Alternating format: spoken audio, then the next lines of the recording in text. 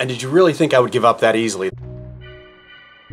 That I would be derailed by grief and have to wander the beaches alone, sadly gazing out to sea? No.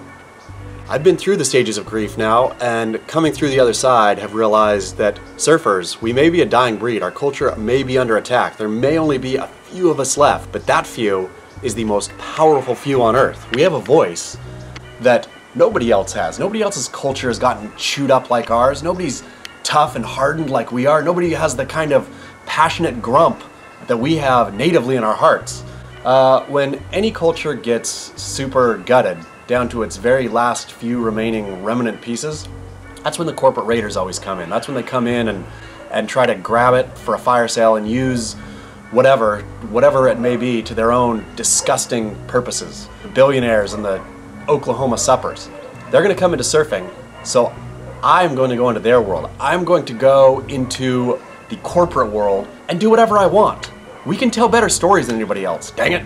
We have the passion and the truth, so I'm gonna go tell stories about whatever I want to tell stories about now. About the Uyghurs in China, or about Frank Ocean not showing up at Flog Gnaw and really hurting everybody's feelings, or I don't know, Drake's new beard. Does Drake have a new beard? Does he cut his beard a new way? I'm gonna go find out. That's the stuff that's interesting to me now. We surfers, we are the voice of reason for the rest of the world, and it's time to take this seriously. I'm gonna take this seriously.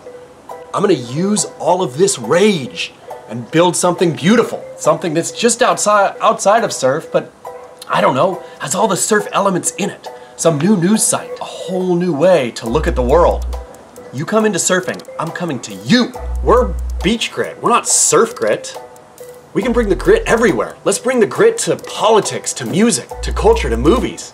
Let's bring the grit, let's smear grit everywhere. Just grinding everything down. That sounds fun. Let's do that. So I'll see you this Wednesday, coming live from Nicaragua. Let's go down there and see what's happening in Nicaragua. See what the political situation is all about. Boom! Oh, what is up? That's because it's hot outside. Was that live?